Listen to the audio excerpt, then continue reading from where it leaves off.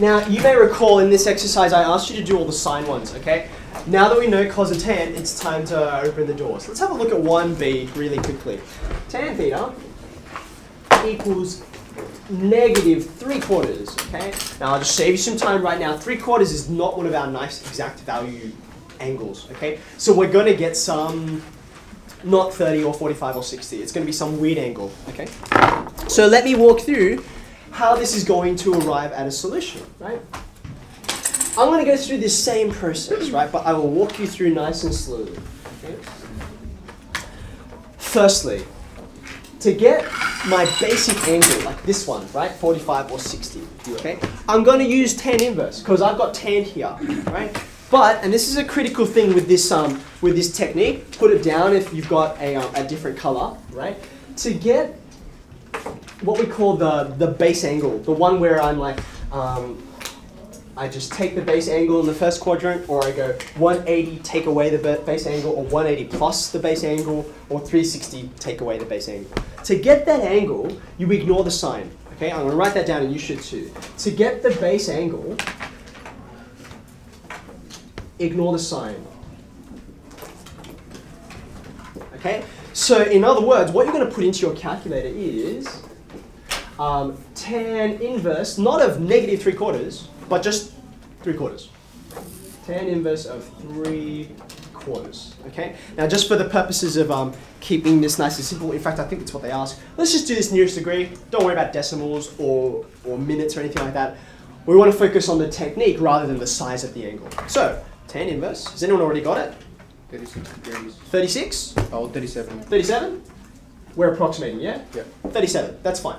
Okay? So let's just take that as our base angle, right? Now, you look and you say, hold on a second, I want tan to be negative, right? Tan to be negative. So when I look at all stations to central, in which of the quadrants out of the 4, where is tan negative? 2. It's going to be negative over here, right? Because sine is positive, so tan will be negative. And it'll be negative over here. You see that? Because cos will be positive. That's wrong. Tan inverse of 3 on 4. What is it? It's 40.9. No, it's not. Really? No, it's 37. No, it's not. No, what they're doing is tan inverse of 3 by 4 like that.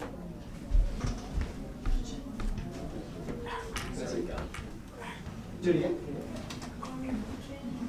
On 4. Mm-hmm. Tan inverse of Whoa, whoa, whoa. What have you done? Aha, you're in the wrong angle, my friend. I'll fix your calculator in a second. I will point out to all of you, if you just go to your calculator now and you go, what do I want? Go shift setup. That's on the top row of your calculator, shift setup.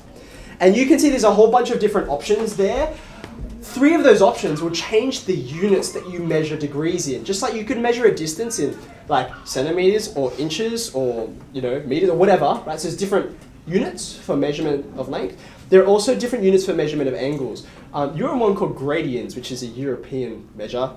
Crazy Europeans. You want to change it to degrees, okay? Which I think for most of you will be 3. Do you see that? DEG for degrees, okay? The other ones will become important, well, in the next couple of years, okay? So if you haven't already, put it on degrees.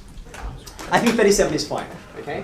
So what am I going to do with this 37? I want it in the 2nd and 4th quadrants. 2nd and 4th, okay? So therefore theta will be in the 2nd quadrant, 180 degrees, take away 37. Okay? That's what theta will become over here in the 2nd quadrant, okay? And in the 4th quadrant, it'll be 360, take away that angle.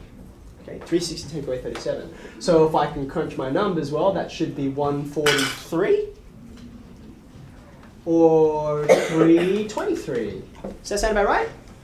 Yeah? Okay. Now, unlike before when we were testing out our angles here, okay, because we approximated, if you put in tan of 143, which I'm going to do right now, and maybe you can do one or the other, right, you're not going to get exactly negative 0.75 because we approximated. It's not really 37 degrees. We're off by a little margin of error, okay? But therefore, so should your answer be. It'll be off by a small margin of error. I have minus 0.75355. So that's only like 0.003 of a unit that I'm off by. So I'm pretty close. Not a bad approximation. Okay. So you can see how I looked. I saw, okay, it's negative. That tells me what to do with the base angle. I put it in these quadrants. Okay. Let's try another one. Let's have a look at C. Let's do C.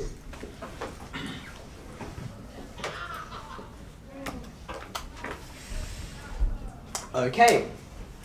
Just like before, to get this base angle, the one that I'm going to work with here, here, and here, I'm going to ignore the sign. So that's that minus out the front. So I'm going to go cos inverse of positive 0.342. Cos inverse of 0.342. And to the nearest degree, someone got it already? 70 degrees. 70. That's convenient. Okay, so 70 degrees, that's what I'm going to work with, right? Then I noticed that cos theta is negative. Cos is negative. So which quadrant am I interested in?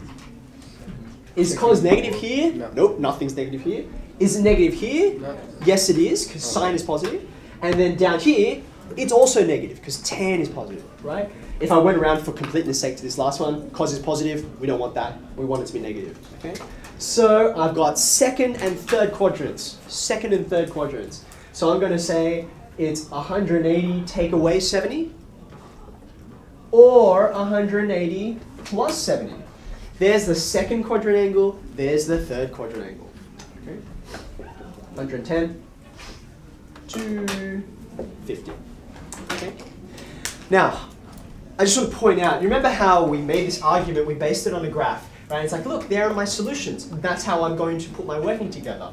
If you do this working, quicker though it is, you have to include your quadrants in there. You have to say something about it. You can draw the diagram, like we have there. If you want to avoid the diagram, because you're anti-diagram, you could insert this thing in here, this little bit of working, and maybe you want to put this in now as well as a backup, right?